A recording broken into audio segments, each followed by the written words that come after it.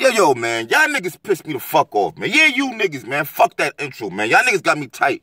So y'all niggas mean to tell me that Dollaz and Cyssero are going to war and none of you niggas is talking about it? What the fuck is wrong with you niggas, man? What's wrong with you niggas, man? Reed and Cyssero, bro, let me tell you niggas something, bro. You know how in New York or in Harlem, they say who's the top ballads? You always hear Mook, you always hear Lux, you always hear Clips, you always hear Rex. This is the same situation as Philly. It's going to be Reed. It's going to be Sis. It's going to be Joey Jihad. It's going to be Meek. You know what I'm saying? They all came up in the same eras. It's going to be the same thing as these niggas. For Philadelphia, this is a big deal. For you niggas who don't know what's going on, let me put you niggas on and catch you niggas up to date real quick. You know what I'm saying?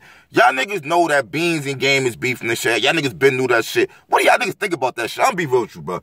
I really think like this. Like, Beans is doing a whole lot to get next to Meek. I think it's fucked up that nigga got hate straight up and down. Tiffy Bay, I seen your interview. I really hope that Meek is gonna get you out the hood. Or if not, I just hope you ready. You know what I'm saying? Because Beans, he already said he's not gonna fucking retaliate. But let's be serious, my nigga.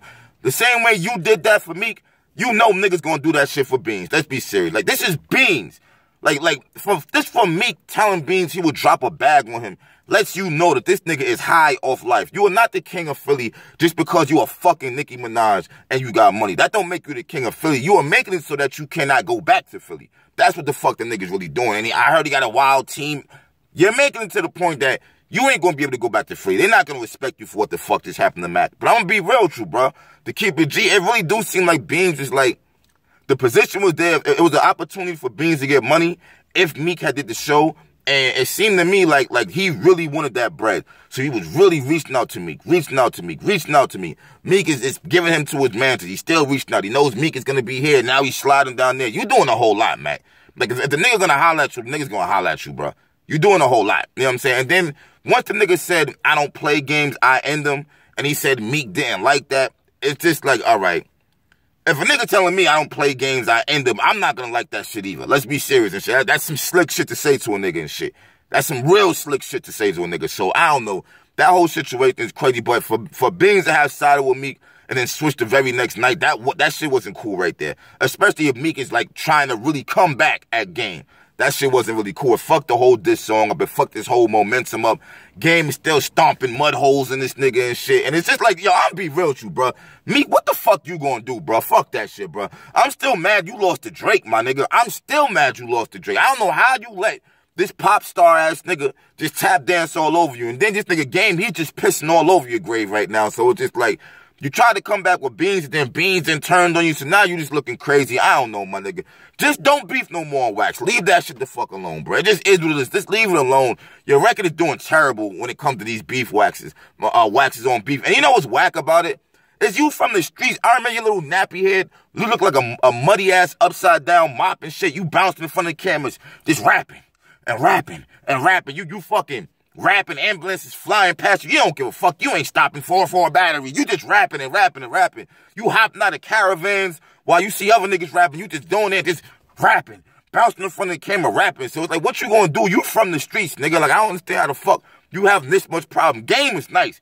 I can see a nigga losing the game. I ain't mad at that, but goddamn, nigga, Drake. So you gotta do something, my nigga, because you always looking fucking crazy out here. Niggas is saying Philly's looking crazy out here. You calling yourself the king of Philly. How you the king of Philly? You just got Beans knocked out. I don't understand none of this shit.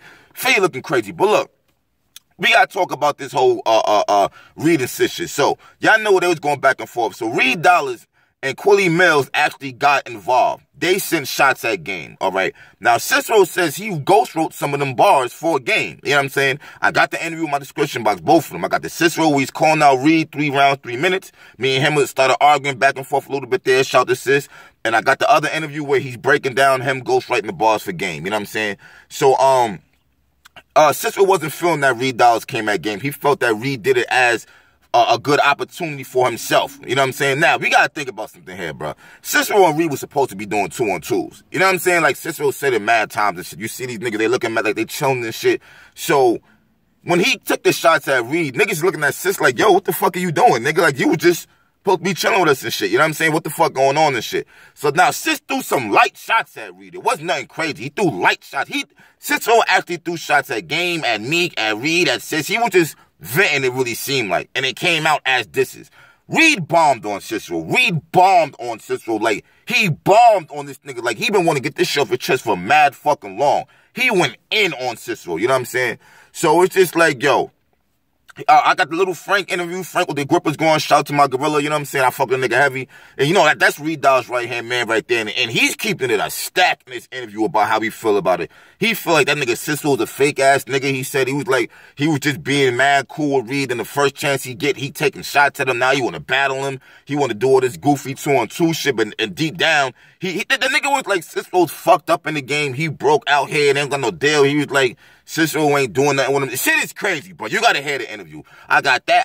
I bought NH out of retirement. I got NH and Kaboom together in an interview. They giving their thoughts on this whole Cyssero situation with Reed. They don't know why everybody's getting involved. And it's just like, yo, what's going down? Reed, Dollaz, and Cyssero. 3 rounds, 3 minutes. Me, personally, I want to see this shit on Crack Liberty Bell Battle League. You know what I'm saying? Shout out to Zim. That's where they had the motherfucking, Bill Collector versus Cyssero and motherfucking Cortez versus e.ness and that's where all them battles took place at. You know what I'm saying? Avocado does the shooting, is in Philly. I don't think it's gonna be a crazy good look on URL. I don't think them niggas is really that high on URL's radar to be real true anyway. I seen them saying would it be cool at the bunker. I wouldn't mind because it's a closed setting, but at the same time, like, Philly has their own language. I think this belongs in Philadelphia. It means that much to Philadelphia. This battle probably should have happened years ago, to be real true. You know what I'm saying? So it's just like, let me know what y'all think. Who y'all think gonna win this battle and shit? Because it's definitely gonna go down. Listen to the interviews in my description box. It's not making mad noise. I should have blogged this shit. I wasn't even thinking. But reading Cyssero is a big fucking deal. Let me know who you niggas got. You know what I'm saying? In my description box, I got fucking Strick versus Link. Shout out to LA Battlegrounds. Y'all niggas check this shit out. Fire ass battle. Strick has got to be one of the best top niggas, top up and coming niggas right now. He ain't hit no main stage. He don't got no crazy wild buzz. His battle versus B-Dot went viral, but everyone was talking about B-Dot. Mad niggas got Strick beating B-Dot. Watch the B-Dot battle versus Strick. Watch this battle right here versus Link, and let me know what y'all think about Strick. Strick is fucking fire in my opinion. He's fire. Check this nigga out. Also, I got e.ness versus Gems. Shout out to No Mercy in the Trap, you know what I'm saying?